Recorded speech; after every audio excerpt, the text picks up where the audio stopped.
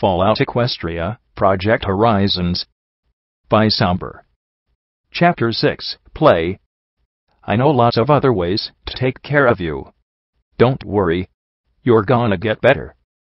The rain had returned while we were in iron-shod. Firearms are empty. This time it was a seemingly endless drizzle that cut the world down to a 30-foot bubble around us and rendered the ground a layer of slippery muck. It made what should have been a simple trek southwest to the Fluttershy Medical Center a real toil.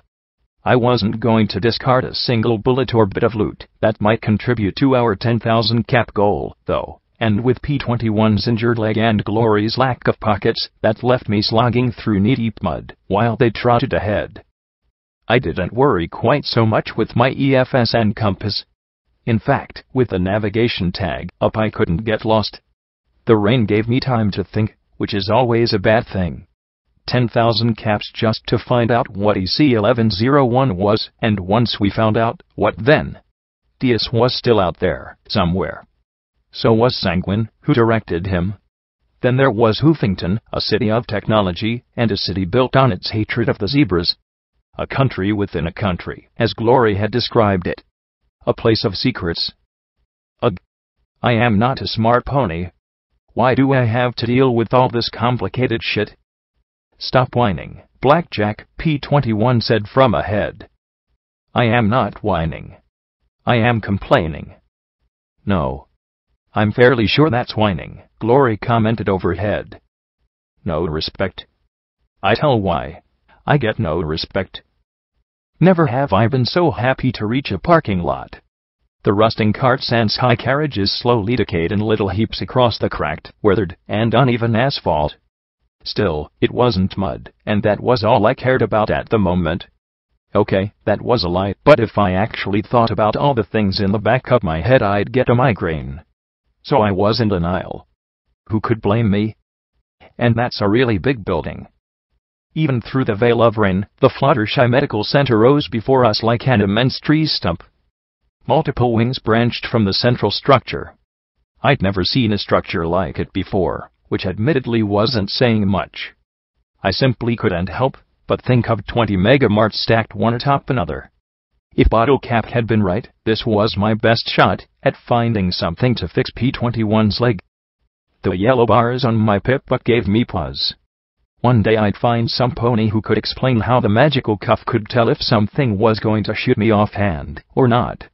Maybe P-21 could figure it out. Still, might as well be friendly, so I holstered the shotgun across my back and shouted into the hazy rain, "Friendly's coming. Don't shoot." The yellow bars immediately started to mill about as we approached. P-21 gave me a look, but personally I would be less inclined to shoot a pony who asked me not to. True, I was an idiot, but still. As we got closer, we came across a low barricade of rusted sky wagons, and, behind the barricade, 4 ponies pointing rifles at us. Pointing, but not shooting. I could live with that. Some pony needed some squatters moved. Yes, a buck called out into the rain. His tone sounded dignified, and just a bit like the overmare. I'm so grateful some pony decided to come. Please, come and get out of the rain. I immediately looked at P-21, in surprise. Manners. In the wasteland. I walked past the barricade and towards the center of the encampment, where, I now saw, a long sky trailer had been draped with canvas to create an island of dryness in the middle of the drizzle. The first thing I took in about the ponies sheltering there was they were clean, and not clean in a I was just rained on way. Their clothes were trimmed and patch-free. They wore some sort of light armor similar to my security barding, and their weapons were of distinctly higher quality. Then I saw a unicorn inside the trailer, who had to be the pony in charge. Charisma and charm seemed to drip from his ivory hide and cobalt mane, and he gave the impression of illuminating the dim interior of the rusty trailer. His smile made my knees feel like I just glanced up at the sky. Greetings. I am Prince Splendid. You bet you are. I'm glad some pony responded to my requests in a prompt manner. Would you care for some refreshment? Sure. Refreshment sounds great. Hot body, manners, and feeding us? The stay just got a whole lot better. In fact, I was pretty sure that this was the high point of my entire experience in the wasteland. Heck, of my life. Refreshment involved chilled sparkle Colorado, which had a delicious sharp radish flavor, and more clicks on the radiation sensor, and some fresh carrots and apples. I could only imagine where he'd gotten fresh produce from. So, excuse me for wanting to talk business while we eat, but who exactly are we evicting from that building? P21 asked, as he batted a half-eaten carrot around his plate. I gave him a sharp glare that hopefully said, "Do not piss off the nice unicorn with the hot flank." Members of the collegiate that have some academic interest in the site, Splendid said calmly, without showing the slightest bit of umbrage. We've tried to negotiate with them, but they've adamantly refused.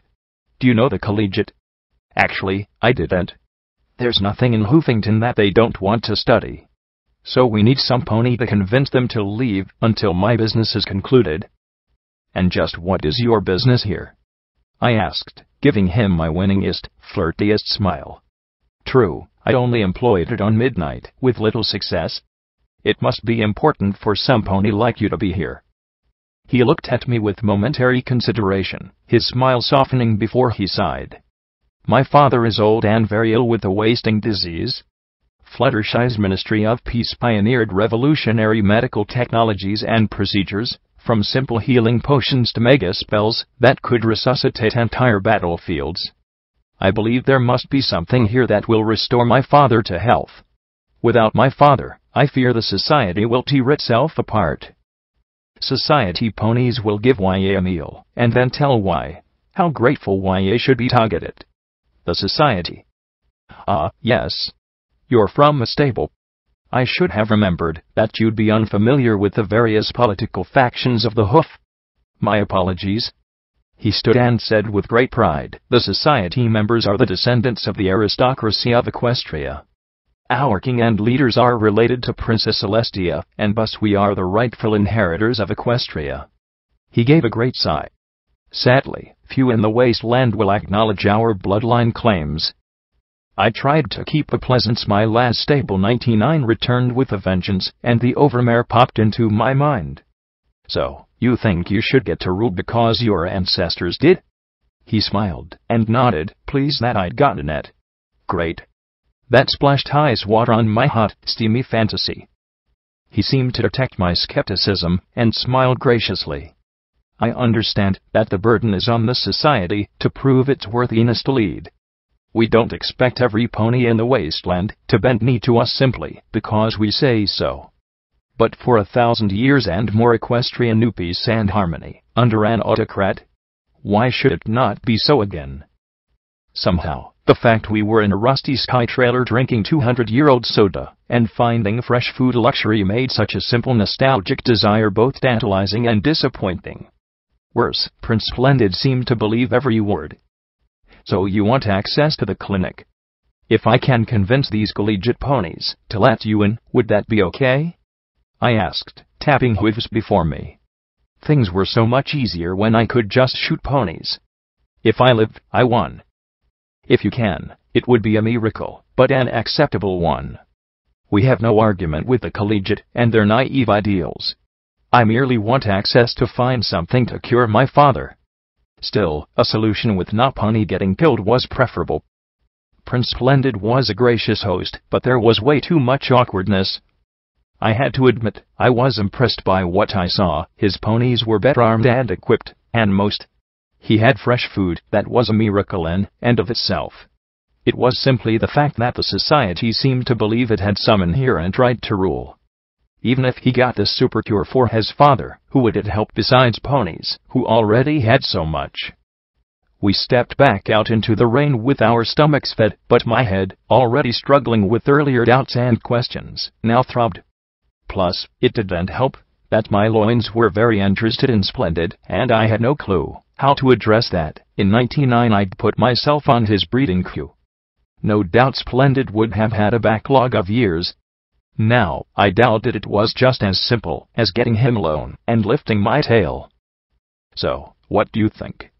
I asked P21, and then frowned, as I saw him staring out into space, as he limped along beside me. Yoo-hoo, Equestria to P21, I swished my tail through his field of vision. He blinked out of his reverie, looking embarrassed. Yeah. What?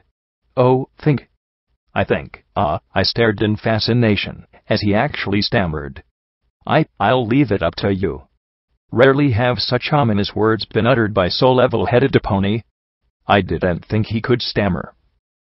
What's gotten into you? I asked, and grinned at he went even redder. Nothing. I mean, I'm just thinking about what he said to you. He scowled, and then clenched his eyes closed. Never mind, he said, as he limped ahead of us. What was that all about? I asked Morning Glory. Prince Splendid had been rather gracious to me. Is he jealous? I looked back at Splendid's encampment, and then at P21's backside. He was. It explained everything. I couldn't help but nicker. The Grey Pegasus looked up at me in confusion and a touch of worry. You're asking me? Good point. We crossed the parking lot, heading towards an entrance surrounded by sandbags and two turrets. Hello. Still, the bars remained yellow rather than red. Hey. Don't shoot. One day you're going to give some pony ideas, P21 muttered. Ponies scrambled at my call, and soon 3 pointed weapons from behind the sandbags. Go away. A buck yelled, his thick glasses looking almost like goggles, as he gaped at us standing in the rain. Calm down, I said, as I sat. We don't want trouble. We just want to talk. Preferably out of the rain. Are you with the society? He asked at once and then blurted nervously, Tell them we're not leaving. Their beam rifles looked like they'd fall apart with a sharp kick. Those turrets, on the other hand. I'm here to talk. If I can work out a deal where no pony gets killed, even better, I said truthfully. My name's Blackjack. Incomprehension. I sighed, and added, security. Comprehension dawned, and they started to relax a little. As much as I hated to admit it, that little title of DJ Pond 3's was making my life easier. I'm Archie.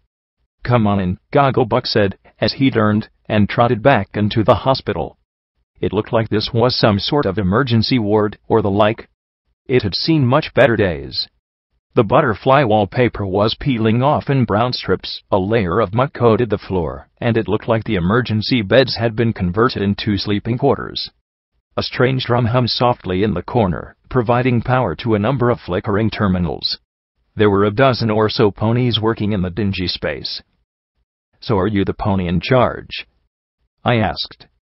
The brown buck with scraggly black mane nodded. For now. My boss went upstairs a week ago and hasn't come back, he said nervously, as he looked at the three of us. Prince Splendid's tried to take over more than once. First he tried to sweet-talk us, then bribes, then he attacked. Must be something really worthwhile here, then, I commented lightly, and got a worried look from the twitchy brown buck. Something that a lot of ponies need, I amended quickly, and he noticeably relaxed. There is. When we got here, we found that the upper levels are completely untouched.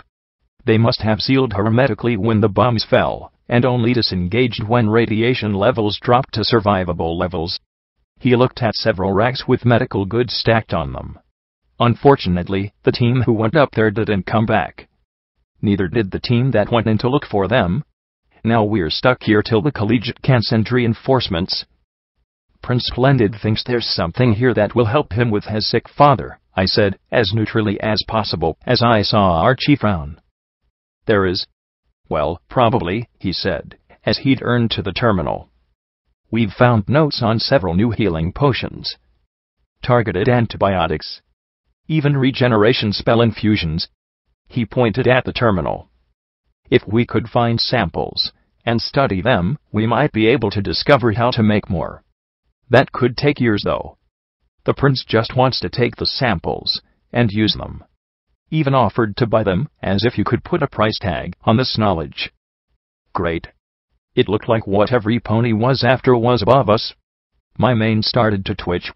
Well, how about this, then, my friends, and I take a peek upstairs, see if we can find your teams, maybe find something to make both you and the society happy, and every pony lives. What were the odds that I'd only find one dose of magical experimental super-healy stuff? Damn, my mane was itching like crazy. We left the emergency room and walked into the central atrium, stepping into a virtual forest.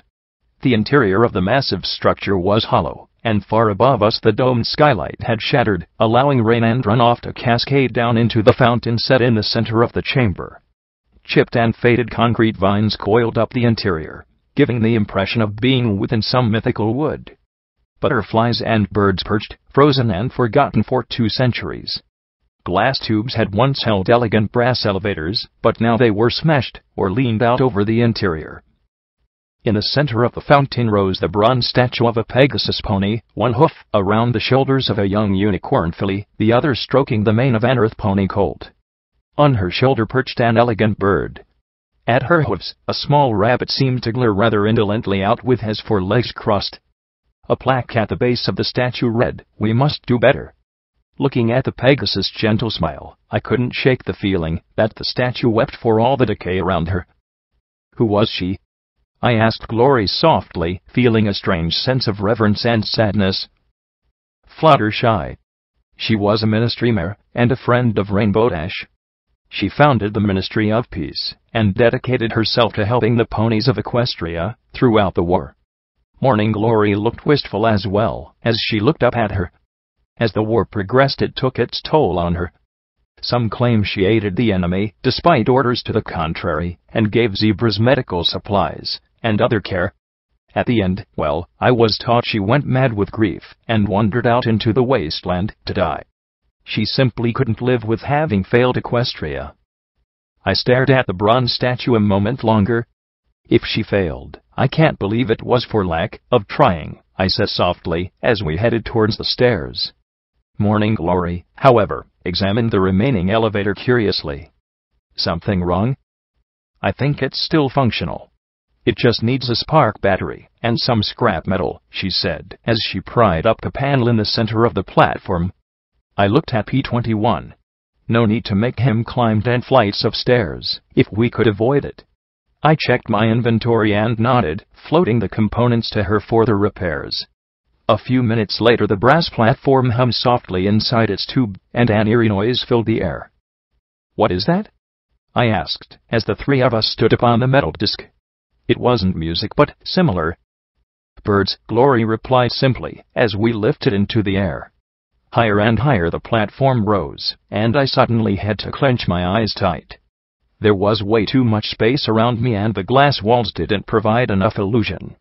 I levitated out my shotgun and reloaded the drum, checking the wear and tear that had built up over the last day. I was definitely doing a number on it. When the doors to the 15th floor opened, I jumped through, breathing hard, as I fought the urge to be sick.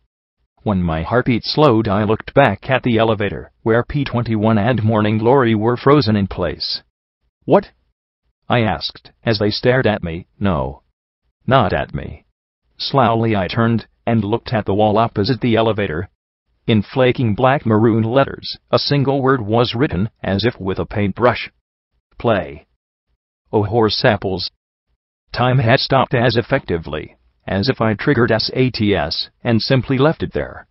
My Pip-Bucks chronometer might still mark the time, but every minute felt like an hour. Normally I'd be bored to stupidity, but here my every nerve was screaming at attention. Step by cautious step we walked together, me first, then P21, and lastly Glory watching behind us. The word was painted every few feet, sometimes in elegant cursive, and sometimes in wild, broad letters. The lights flickered and dimmed, but I was used to dim and uncertain light.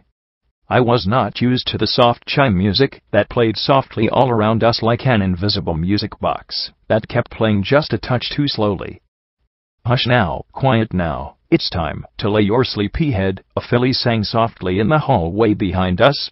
Slowly P21, and I turned and looked back at Morning Glory, without saying a word. Our combined look was enough to silence the Pegasus. "Sorry," she muttered. I did not want to hear my childhood lullabies right now. There were other little variances, dolls hanging from in the middle of the hallway. A stuffed rabbit tucked into a hospital bed. No, not tucked. Strapped. 24 bed sheets stretched across the hallway, decorated with maroon houses and stick figures, and more detailed pictures of ponies, and fire, and ponies fighting, ponies dismembered. Something moved beyond the sheets, but when I yanked them aside I saw only empty hall. What the hell is going on here? I muttered softly. I suddenly found myself longing for Pony Joes. Give me bodies, or something shooting at me, or something. Not freaky pictures and words written in dark paint. I glanced back, and saw both of them staring at me. What? She doesn't know. Glory whimpered to P21. Apparently not, P21 said, as he looked behind us. Know what? Glory swallowed. That isn't paint, Blackjack. She pointed at the black-red letters on the wall. I closed my eyes. Oh, I really wish she hadn't said that. Right. Of course it isn't. I looked down yet another empty hall, and shouted, "Okay. You're officially sick fuckers. Now come out so I can shoot you." Then we heard a soft thump, thump, thump, thump, in the hallway ahead of us. A bright red bulb bounced down the dimly lit hall towards the three of us. No, not a ball. It was too irregular for that. It rolled to a stop at my feet, leaving bright wet splotches on the floor.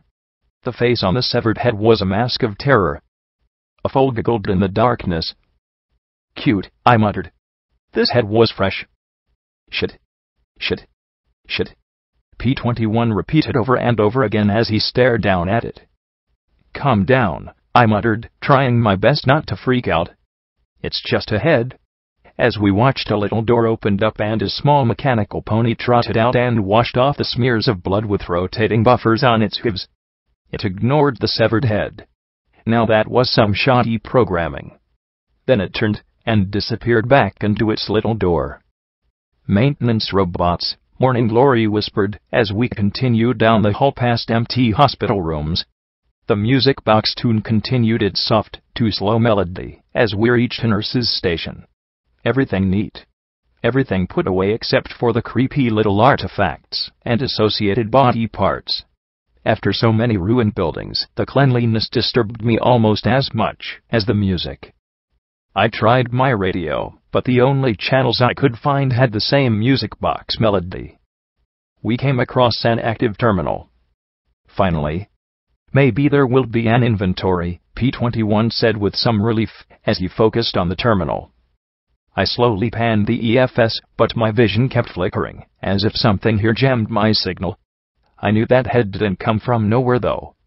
He struggled for several minutes as the music box looped over and over again. Then there was a soft beep as he cracked the password. I looked over his shoulder, and then frowned as the screen went blank. "Peekaboo. I see you." The scream that began to play from the terminal rose and fell at ear-splitting volume. "Kill me," she screamed over and over again between agonizing cries. I grabbed P21's mane in my teeth and pulled him away from the terminal. Then I put an explosive orange shell into the thing. Silence dropped around us till our ears recovered and picked up the sound of the music box. "What the fuck is going on?" P21 whispered, staring down the empty halls. "Want a gun?" I asked softly. "I just start shooting wildly," he muttered in return. Well, that was an improvement over saying he deliberately shoot me. We resumed our search. "Play," the sanguine words demanded. Yellow and red bars flickered so wildly in my Pip-Buck EFS that I deactivated it before it made me sick. We came across a door with something new carved in the wood paneling. "Ollie Ollie Oxenfree." I carefully opened it telekinetically, revealing a desiccated corpse rolled in a fetal position in the tiny space at the bottom of the linen closet. She wore a nurse's uniform. Scratched in the wood before the body was a simple eulogy: "I don't want to play anymore." Morning Glory hyperventilated as P21 talked to her in his soft low voice, holding the young Pegasus to keep her from falling over. Given that she herself had almost died of thirst in an equally tiny space, it was understandable. That left me with the task of checking the body. Her hide had dried to a leathery texture that crackled when I carefully swept it with my magic. I found an ID card that read, Chief Nurse Tenderheart. A little magical glyph glowed on the bottom of the badge. What's this? Morning Glory refused to look towards me, so I floated it to her. It's a key for special door locks. The kinds that can't normally be picked, and need magic to bypass them. Hopefully door locks like the kind that protected experimental healing goods. Fuck that. Hopefully it would get the three of us out of here. Going up the floor hadn't helped. If anything, the scenery worsened. We came across storage rooms that had been raided. A cold room that Glory had described as a blood locker was completely empty. Drain potion containers were stacked from floor to ceiling.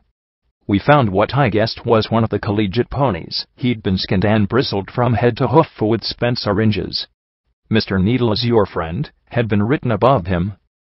I really wanted to introduce some pony to Miss Shotgun. We encountered a box in the hall, a large metal cube with small pink hearts painted on each side. I couldn't explain why, but I had the strangest fondness for the box.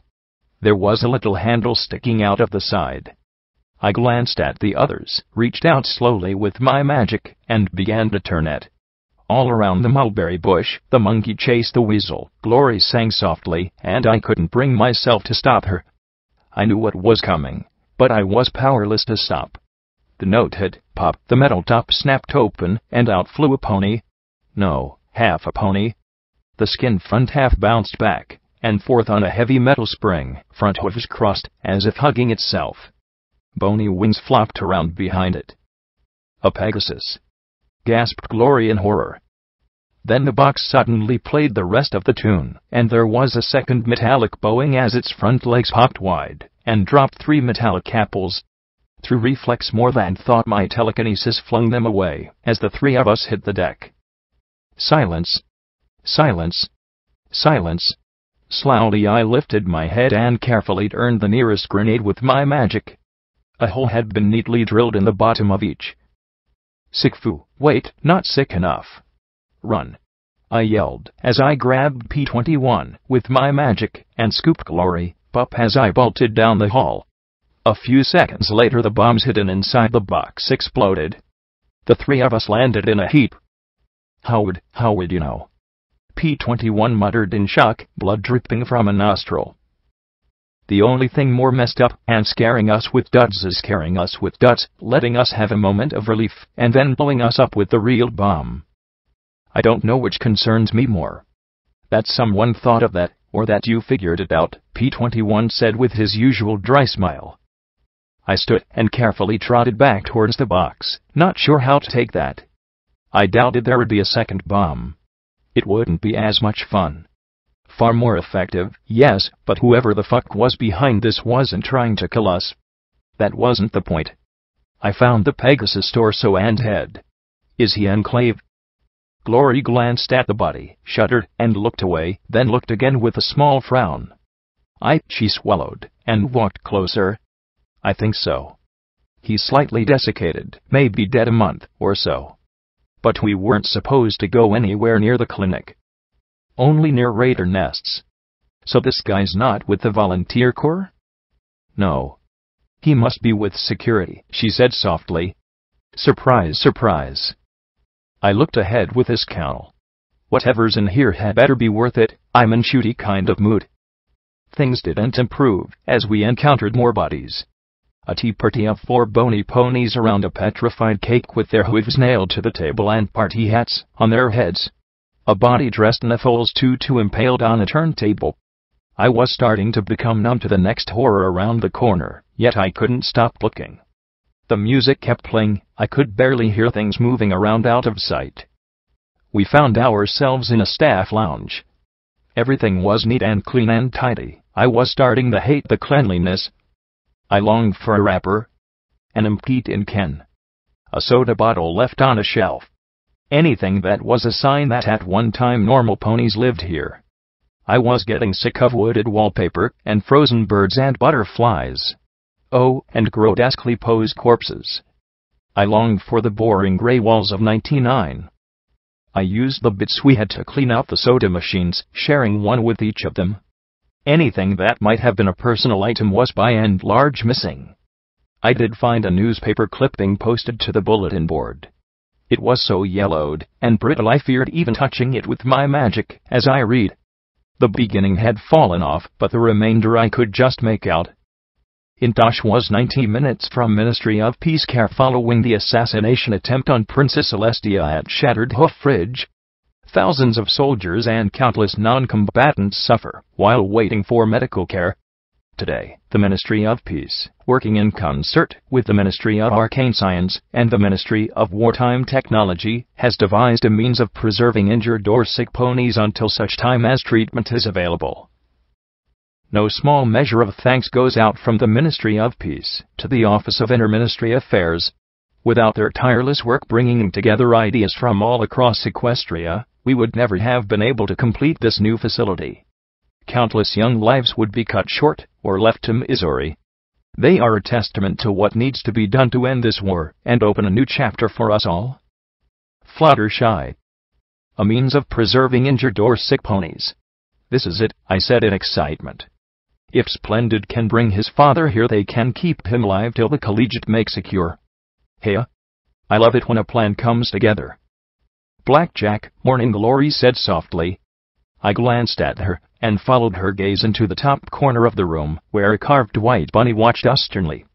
There was the tiniest little hum, and I watched the camera in one eye of the bunny slowly focus. We should get going, I said softly, leading us back out into the empty hallway. As soon as we were through it, the door to the staff lounge closed behind us and locked with a solid click. Oh, that's not good. Suddenly the lights clicked out, plunging the hall into absolute darkness. Then a red light appeared at the end of the hall. What the heck is? I started to ask, taking a step forward. From the roof came a sharp flash and I felt the bite of a beam weapon hit my chest. Suddenly, the red light turned green, and from the hallway behind us something metallic screeched, coming closer. I fired blindly down the hall, but the muzzle flashes only illuminated something big and bloody. Suddenly the light turned red, and it stopped. We all froze. Oh goddesses, it's a game. The light turned green, and I screamed, "Run!" My magic grabbed P-21 and dragged him along beside me as the machine crashed along behind us. Red light. Freeze. I bellowed, and everything stopped. 1 second. 2. 3. 4. Green light. We raced ahead as fast as we could, but the crashing behind us grew closer. Red light. Silence. Green light. Red light. Green light. Red light. Morning Glory staggered a half-step forward and cried out as the beam turret struck her leg. This red light, I could feel the soft tickle of a breath on my hindquarters. I just stared at the red light as I floated out a little disc and set it beneath me. My magic hovered on the button. Green light. I pushed the frag mine's arming tab and wasted no time dragging P-21 closer towards a door beneath the green light. The mine beeped immediately, and a second later there was a resounding pong of metal being struck. 3 feet. 2 feet. 1 foot. I was through the door, and pulled P-21 after me, but Morning Glory was a few feet behind us. Red light. In the sanguine glow I could see the vaguely canine grin of metal right behind her as she trembled, frozen in terror. Then the door closed in our faces. Glory. No. Glory. I screamed as I fired several rounds into the door. It didn't even dent. I beat it with the butt of my shotgun and kicked it with my hoofs. What the fuck do you want, you fuckers? What? I screamed down the hall. Wait. My own voice echoed back at me. Play, answered the blood on the walls. Do you want to come with us? I killed Scuttle through ignorance. Now I'd killed Glory through incompetence. How could I have gone through the door without making sure she'd been through first? I'd seen her get hit by the beam. I should have known she'd be a few steps slower. I sunk down with my back against the door, knocking my head against it with the shotgun cradled in my hoofs. Come on. We need to keep going, P-21 muttered softly. I levitated the shotgun, shoving it controls first towards his mouth. What are you doing? He stammered in shock, trying to push it away. You said, if I ever got another pony killed by being stupid that you'd end me, I muttered, looking at my hoofs. Time to make good on it. I'm not going to kill you for this, Blackjack, he said softly. This wasn't your fault. I'm the leader. Whose fault is it if not mine? Whatever sick fucker is behind this, he replied. I didn't move, still just trying to give him the gun. His stoic mask crumbled as I saw fear creep into his features. Blackjack, I can't do this without you, he said softly as he sat down beside me. Either I'm incompetent, or I'm cursed. Either way, you're better off without me, I muttered. Is this it? Is this the part where the wasteland breaks me? I don't know what to do and I keep getting ponies killed that don't deserve it, I whispered. P-21 sighed, hugging the shotgun with his hoofs. I don't know what to do either. If there isn't a terminal, or luck, I might as well be back in 99. I'm so scared right now that the only thing I know for sure is that I'm going to die, and it's going to be ugly. I'm not you, Blackjack. I might be smarter than you, but I'm not as brave as you are. It hurt so much, but what could I do? Give up and die, that was the easy out. The contemptuous way out. Give in to hatred and just kill, and kill, and kill. That was so tempting right now. A bloody part of me craved it. Kill the collegiate, take their stuff, kill the society ponies, and repeat the process. Kill, take, and never feel again. It was a more thrilling form of suicide. You keep going, knowing that it will never be enough. You spent every second trying to make it right, knowing you never can. Slowly I reversed the pull on my horn, and took the gun from him. I rocked forward, and stood. I wasn't quite done just yet. Despite everything, despite the fact I was not a smart pony, a plan crept out of my meager brain. Worse, I was looking forward to it. P-21, you're 10 times sneakier, and I am. Do you know terminals? You can open locks, and get where you need to go. Somewhere in this place is someone controlling everything. You've got to shut them down. I passed him the keycard. You're splitting us up, he said flatly. Do you know nothing good can come of this, Blackjack? It's the only way I can think of. Together we're a big target. Alone, you might be able to shut them down. I'll be a nice, big, stupid pony to keep their attention, I said with a grin. I tried to keep it, as I added, you might also find Glory. You really think she might be alive? No. I'm not going to give up hope just yet. Giving up hope was so 10 seconds ago. Just do what you do best, and leave being a decoy to the not smart pony. You're not stupid, Blackjack, he said quietly, then caught my arched brow. Okay. Well, good luck. I loaded up the drum with orange shells, and spun it once loudly, as I trotted in the opposite direction. As I trotted I felt an old song nibbling at the back of my mind. I started to hum the tune as I slowly smiled. It was phenomenally stupid, but that was something I excelled at. You put your right hoof in, you put your right hoof out, you put your right hoof in, and you shake it all about, I sang, tired of the music box playing in the background. Okay, it was more shouting and singing as I charged down the hallway. You do the pony pokey and you turn yourself around. That's what it's all about. I paused and grinned as I heard the music box cut off, replaced by the very tune I was singing. That's it, you sick fucker. Pay attention to the crazy filly with the shotgun. You put one shell in. You take another one out. I shouted as I blasted another bunny camera. You load another shell in, and you blast it all about. You do the pony pokey and take the fuckers out. That's what it's all about. Move fast, shoot, and shoot some more. If a turret popped out of the ceiling, I popped it before it got to fire more than twice. Don't think. Don't let the fucker mess with me with spooky fucked up shit. Shoot, shoot, kid. I froze in the hallway, and the music cut off as if with a knife. The foal stood there in a strange pink dress. Her lavender hide sported a massive scar running up her side, and disappearing into her pink mane that fell across her eyes. Her mouth was sewn in a grotesque grin as she stood before me in a doorway. Shoot, Blackjack. Play. She whispered without moving even her lips. Shoot her. Do you like my costume? Slowly she tilted her head up towards me. Shoot, shoot, shoot. Her mane fell aside, revealing 2 red lights for eyes. Her mouth wasn't sewn in a grin. It was sewn shut. I wanna be a unicorn, she hissed. The gun shook in my magical grip as my focus wrestled with what was before me. Can I be you? The shoulders of the filly ripped as 2 metallic tendrils burst from her shoulders. A razor-sharp scalpel gripped and one slashed across my face, and I barely blocked it with my pip-buck. The shotgun roared, and the shell struck the filly in the face. The lavender hide dripped like cloth, revealing the smoking head of a small maintenance robot within the sewn-together skin. I put a second round into it and it crackled softly before collapsing. Tug! I shouted down at the thing. You're it. We're it, a voice whispered down the hall. We're it. In the dim light I saw 2 red eyes looking at me. 4. 6. Lots. Play.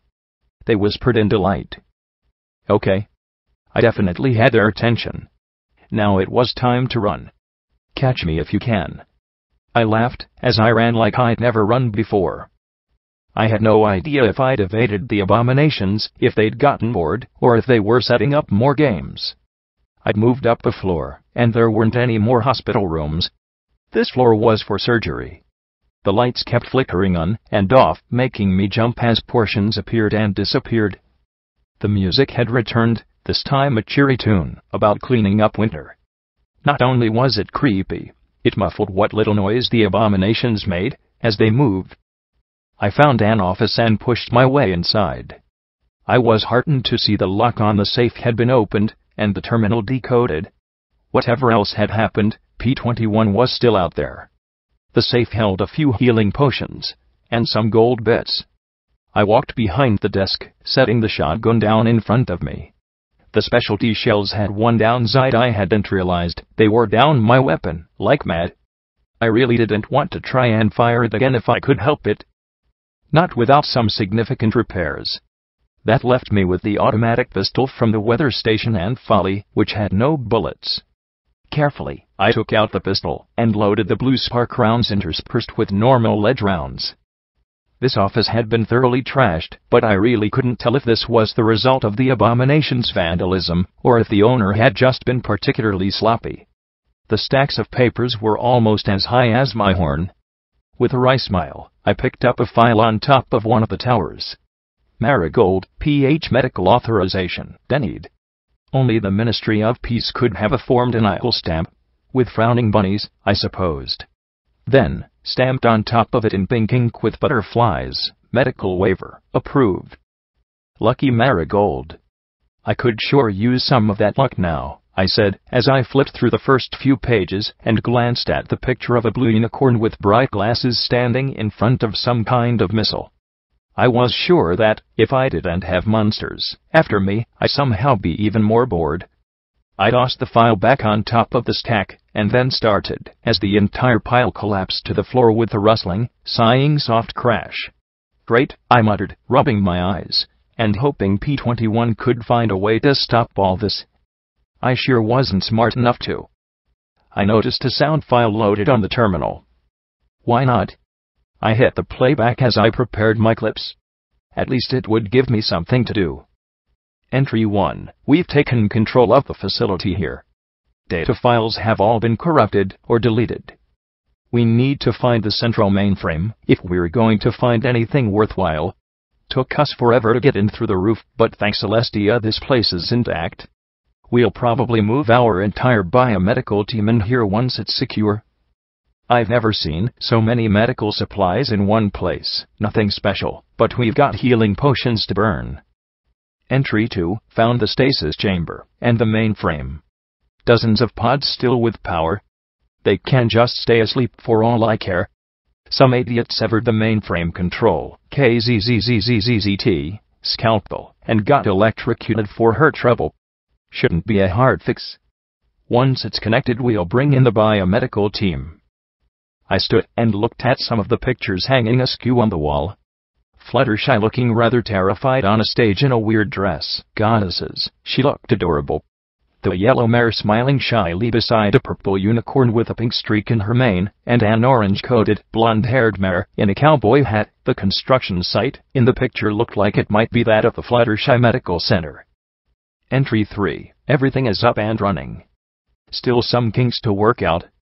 We've got to kill the sound system. That music box is driving me crazy. Is this what they actually listened to 200 years ago? BKZZZTTT. Entry 4. Bright Hoof and High Sparkle are both AWOL. Probably fucking in the staff lounge again.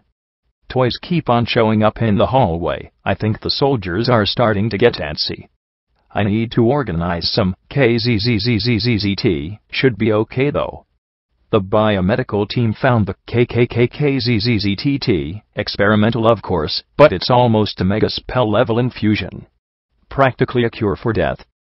Looking at the computer terminal, I spotted a little square of notepaper. Please don't ask about that procedure again, RH. We've only had one success. I won't risk any more babies. I can't.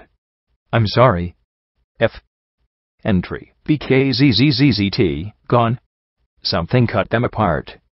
Skinned them alive. They were posed. It's got to be Morn, KZZZZT, or Nye, KKKZTTTT. Find them, they're arrested and command can figure out who to shoot. Fuck it. I'll shoot him myself and save command the trouble. SKZZZZZT, roof access is sealed. The biomedical team is just gone. Somehow he took them out. He's the only one not accounted for. Somehow he got control. KZZZZZTTTT. Fuck, I'm tired of this game. How the fuck could anyone in my team crack this hard? ZZZZZZT, tired of playing. I finished loading the last drum and clip for the shotgun and automatic pistol, shock rounds in the latter, slugs and explosive shells in the former. Then the recording started screaming. I didn't pale, or freak out or shoot the terminal. I simply sat there a moment listening to the screams. Then I stretched out a hoof and clicked it off. I loaded the clip into the automatic, worked the slide, and walked to the door. I stood in the hall, looked left and right, and then shouted at the top of my lungs, "Playtime." It started, as a whisper. Then a mutter. Then a roar. Pick a hall. Any hall. I started running, but I was done with running away. Keeping the automatic in a careful grip, I fired the rounds ahead of me at any nightmare stepping into my line of fire. The maintenance robots parked and jerked, ripping apart the skins that had been sewed around them. Bad pony. They cried as I used SATS and dumb luck to chew my way through them. I paused only long enough to smash in their heads with a baton, just to make sure they didn't start moving again. That's right. I'm a bad pony. And I'm coming to spank you. I yelled out, half mad and all furious. I giggled as I saw some turn and totter away. That's right. It's time for spankings. I screamed as I chased them down. Bad pony, a deep voice said from the doorway. I turned and looked at a huge heavy robot draped in slabs of meat. Time out, it said firmly, as, with shocking deftness, it flung a glowing white ball of glass at me. A grenade or something. I reached out with my magic to swat it back at the machine, and... Ooh. What the fuck was going on? Why couldn't I move? Why couldn't I talk? Why couldn't I scream? Instead, I was lying on a couch and reading a newspaper about the continued outcry over the assassination attempt at Shattered Hoof.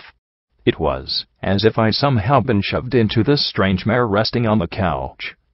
The only thing vaguely familiar was a pip-buck, a far fancier version than my own, strapped to her hoof. A white mare with graying pink hair stood behind the desk in an undamaged version of the office I'd just been in. She had a bright red cross on her flank, and a white lab coat draped over her shoulders and forelegs. She fidgeted with her pencils on her desk, nudging them back and forth. I looked over at her. Calm down, Dr. Redheart. Calm down. How can I calm down, Garnet? She's coming here. She tapped her hooves against the desktop. It is her hospital, after all, Garnet said, and I could feel her smiling. Redheart sighed, frowning. Still, I can't believe Cheerily went straight to the Ministry Mare for this. I thought all objections had been dealt with. How could she bring this up now? I'm more impressed that the Ministry Mare is coming all the way here to talk with her about her reservations. It can't take days to arrange a conference with Blackjack or Rarity. And forget Rainbow Dash or Twilight. The pony eye was inside, and folded the paper, her sparkling red hooves glittering from her pony pedicure. They're almost inaccessible, even for the OI. Are things that bad? I hadn't heard, Redheart said in concern. My host waved a glittering hoof dismissively. Oh no. I wouldn't say things are bad. Just tense right now. Everything would be so much easier if we could just disband the Ministry of Awesome and duck whatever she's doing into the Ministry of Wartime Technology. But Luna won't hear of it. Then the door opened, and admitted the purple mare, with smiling flowers on her flank. She had wrinkles around her eyes, and her hair was completely gray. The two mares looked at one another with clear dislike, and yet I could tell there had once been the foundations of friendship between the two. No pony shows that much regret without having lost something dear. Cheerily. So good to see you again. How are things at the Education Bureau? My host inquired, rising and giving a polite hug. Cheerily seemed quite relieved to have some pony to talk to. Things are, well, like they are everywhere, I suppose. Thank you for working with the Ministry of Image for us, Garnet. Sometimes it seems we always get bumped down the priority queue. If it wasn't for your help, we'd probably never get the materials we need. Then Cheerily frowned. Though, could you please tell them that the Ministry of Peace's schools don't need their more creative history books? I received a text telling how ancient zebras drank blood and practiced ritual pony sacrifice. Yes. Sometimes the Ministry of Image can get a touch inventive with their textbooks. I didn't have a clue what they were talking about.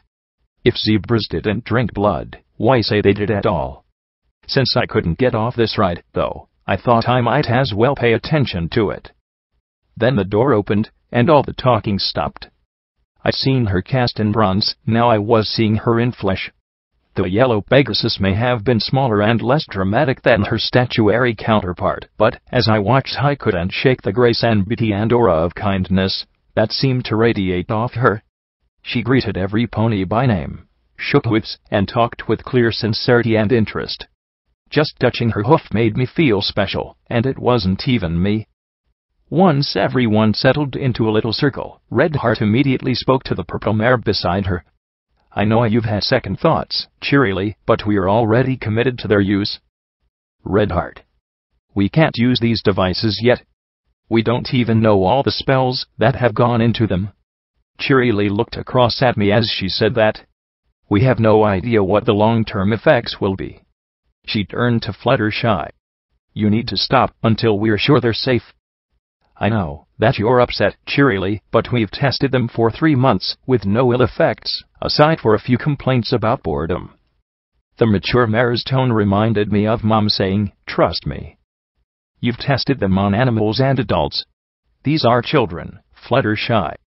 3 months being trapped in your own body might be tough for an adult who understands what's going on, but what about a child? They want to run and play, and talk. They can't simply be locked up for weeks on end. Fluttershy, it's cruel.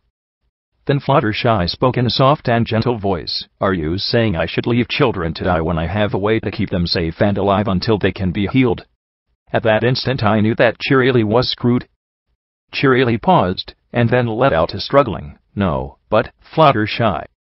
Tell me that I should let children die, and I will stop the use of the pods right now, and start long-term testing. A year at least, Fluttershy said in that soft, reasonable voice. A pony would need a heart of stone to say those words. Fluttershy, I don't want any colt or filly to die. Do you know I don't? But I know kids. I know this isn't an answer. I know children too. No, Fluttershy. You like kids. You don't know them.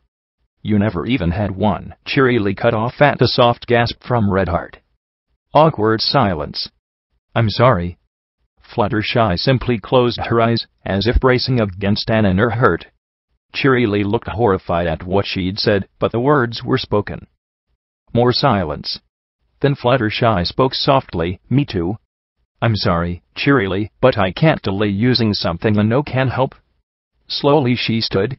"Excuse me." "Damn it, why did I say that?" Cheerily asked with a snotty sniff. I saw the specter of Red Heart and Cheerily's friendship appear as the former walked over, bit a box of tissues, and offered one to the other mare. She took it, and blew her nose. "Don't worry, Cheerily. It's not as if the children will be left alone. They'll have constant interaction with the staff, me, family, and teachers. They won't be neglected," Red Heart assured her. "Most of the time they won't even be awake. We can keep them sedated and dreaming sweet dreams until they can be woken up. Beautiful dreamers. That's what I'm afraid of. Children don't stay children forever. They always become something else." The purple mare rose and quietly left the room as well. Red Heart shook her head. "I'm sorry you had to see that." She put the tissues away and looked to me. "She's a teacher, and a good one. I think she'd been much happier staying a teacher rather than working with the ministry schools." Garnet nodded. "I can appreciate her concern. I'm glad she hasn't found the report of the subjects developing resistances to the sedative over time. Certainly 20 years is a long time, though.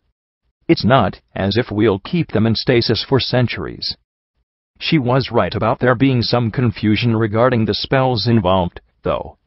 Some of the nursing staff is concerned. There was a memo about spells from the Ministry of Image being involved, but that couldn't be right. No. I'm sure that it was an error, Red Heart.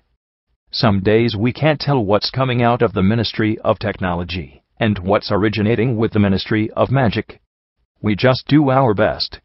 Still, we're quite glad to see the Ministry of Peace going ahead with the facility.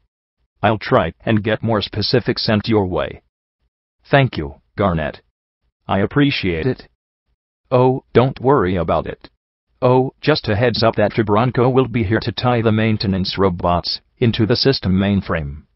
Once their control system is linked to the bots, your nurses shouldn't have to worry about them causing messes." Ooh. I returned to my body, screaming as fire roared from crotch to ribcage.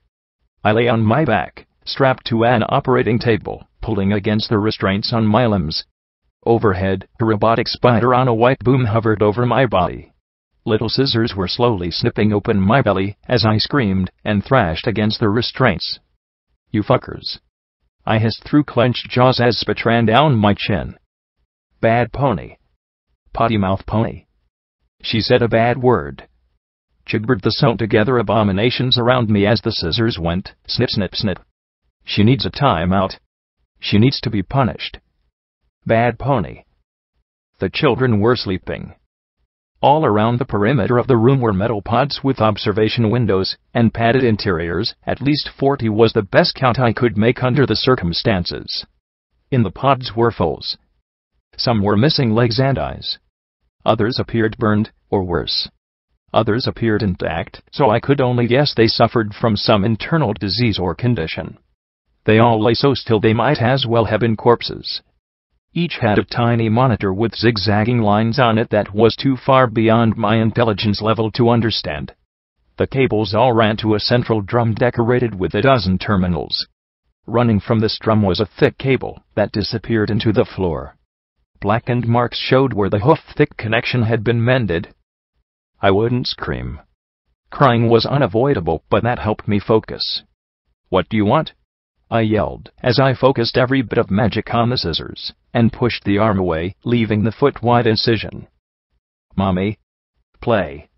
Die. Live. Cry. Hug. Blood.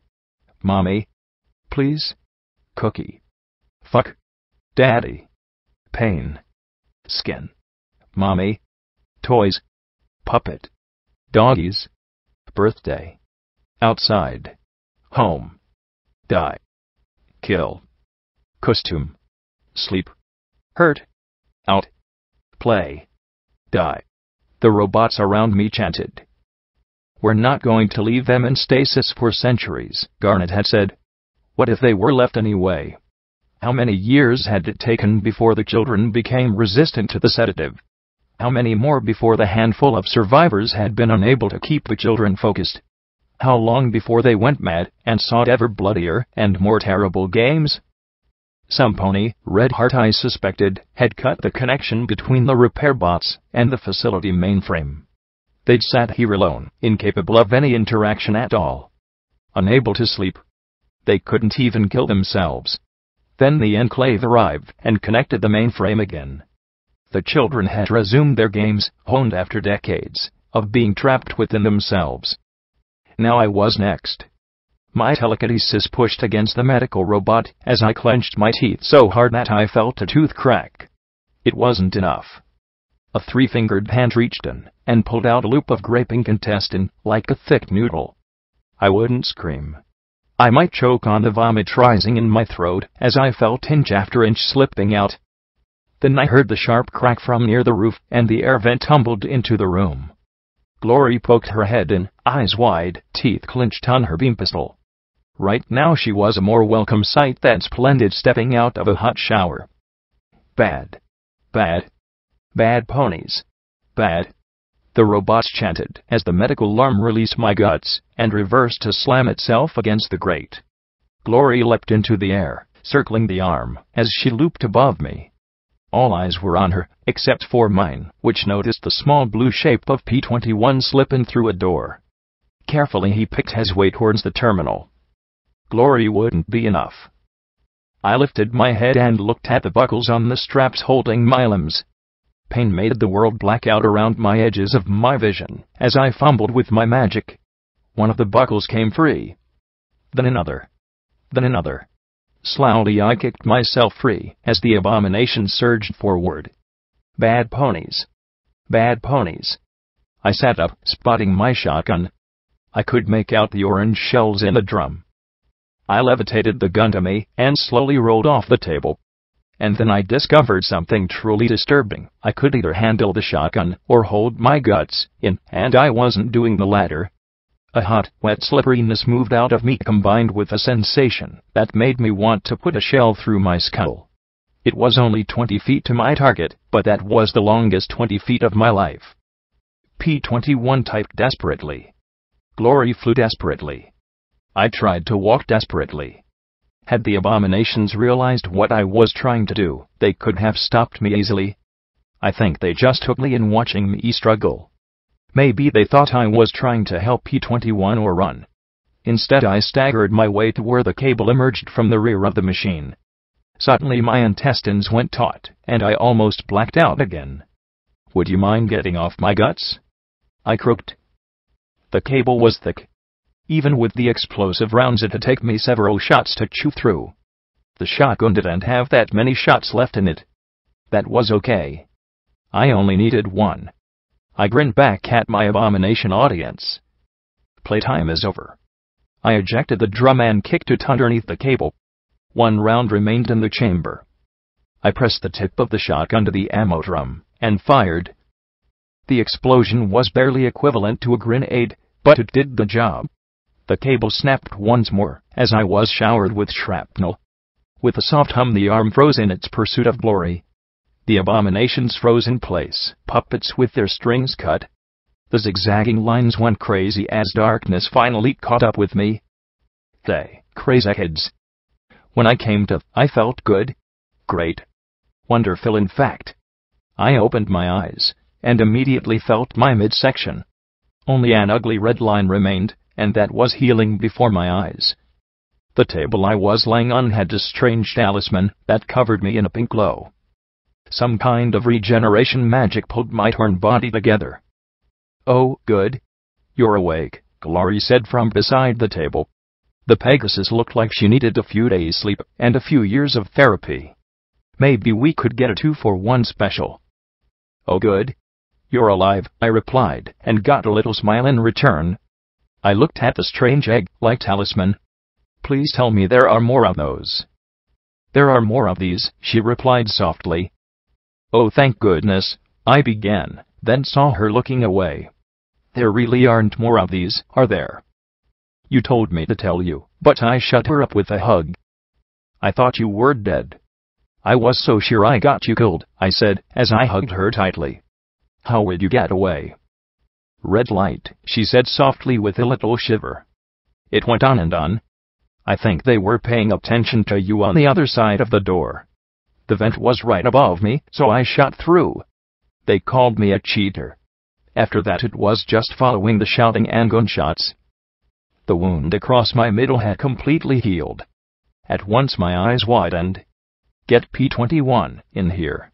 We can heal his. There was a buzz, and the pink glow disappeared. Fuck. The talisman only works on one subject, P-21 said, as he limped in from the doorway. I wanted to heal your leg, I muttered softly. Why? You didn't break it. I sighed as I climbed off the bed, looking at the burned-out talisman and feeling as if it had been wasted on me. I thought if I healed your leg I'd stop reminding you of 99. Then maybe we could be friends. He arched a brow and smiled, shaking his head. Ever think it's not about you, Blackjack? I blinked stupidly at him and he sighed softly. Guess not. Come on. We've got one last thing to deal with. He started back out the door. And it's going to suck. It's going to suck a lot. We trotted back into the operating room. I tried to ignore the drying bowel strung over a quarter of the room. He stopped in front of the large central terminal. Ophthalmiostasis system review. Current patient survival prognosis, 0.00%. Patient intercom system. Error. System disabled. Terminate power, Y/N. No. No. Fuck no. Fuck. I yelled as I looked at the pods around me with their wildly zigzagging readouts. I could imagine their screams as they were locked up once again. I rounded on P-21. I'm not killing 40 children. Are you out of your mind? No. I'm not, he replied as looked at the terminal. We have two choices. We leave them in stasis, or we shut down the whole thing, and they die. Wake them up. See if they're crazy. I could kill crazy fools, I hoped. Oh goddesses, did I actually just think that? Weekend, Blackjack, Morning Glory said softly. They were dying when they were put in the pods. They're still dying. Some wouldn't last today, according to their records. If we leave them, maybe, I don't know. Maybe someday the Enclave can do something to help them. P-21 shook his head firmly as he looked at the wide-eyed Pegasus. The Enclave lost a biomedical team to these kids. And they've been trapped here for 2 centuries. Are you willing to leave them trapped, again, on the hope that someday they might be able to be saved? He sighed. I told you this would suck. Why are you asking me? I said softly as I looked at him. Because there is no right answer here. Because she's right.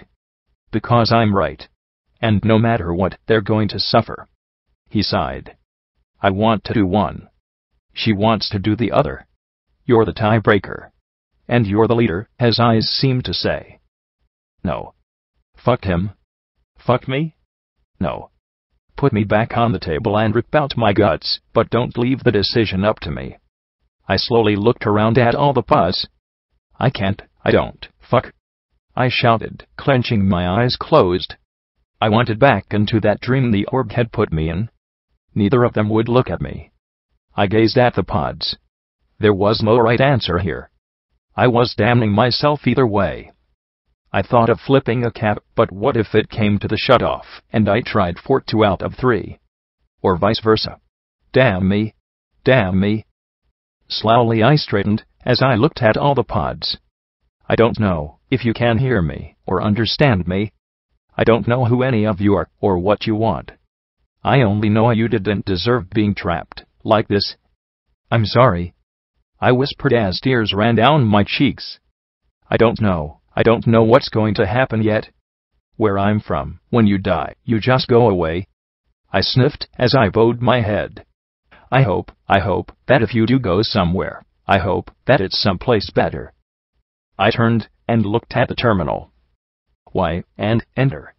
The hum of fans died one after another as I murdered 40 children. I swallowed, knowing there was no forgiveness possible for this, and sang softly, "Hush now, quiet now. It's time you lay your sleepy head. Hush now, quiet now, it's time to go to bed." I choked, but then Glory sang after me, "Drifting off to sleep, leave exciting day behind you. Drifting off to sleep. Let the joy of daylight find you." She was falling apart as badly as I was. The only light in the room was the jagged readouts on each bod, that became less and less erratic till they became flat lines. P21 then shocked us both, as he raised his voice, and finished, "Hush now, quiet now. Lay down your sleepy head. Hush now, quiet now. It's time to go to bed." With that he bowed his head as well, as I sank to the floor. Finally the flat readings winked out one after the other. Damn me. Damn me. Damn me. Red Heart had crawled into the storage room that had held the regeneration talisman. Half her hide had been skinned off before she severed the connection. Had she come in here to try and save herself? To protect the various talismans and experimental goods? Did it really matter? If there had been a cure in here for any of the children, I had no doubt she would have used it. She lay curled on her side, covered by a bloody, shredded lab coat. The body had mummified in the sealed storage chamber. I noticed she seemed to be cradling something protectively in her hooves. Given what I'd already done, robbing the dead was icing on the proverbial cake. To my surprise, Red Heart yielded the object to my magic surprisingly easily. It was a figurine of Fluttershy. Her soulful blue eyes looked up at me as she hugged her disgruntled white rabbit beneath her hooves. So gentle. So forgiving. "Be kind," was written on the base.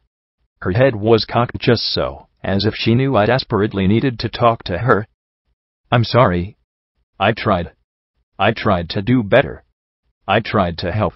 Slowly I held the Fluttershy figurine to my chest as I slumped over onto my side, weeping and blubbering like a foal. "I'm so sorry." As I lay there alone in the storage room, I suddenly knew exactly why Red Heart had come here. To beg for forgiveness she would never receive. Footnote: Level up.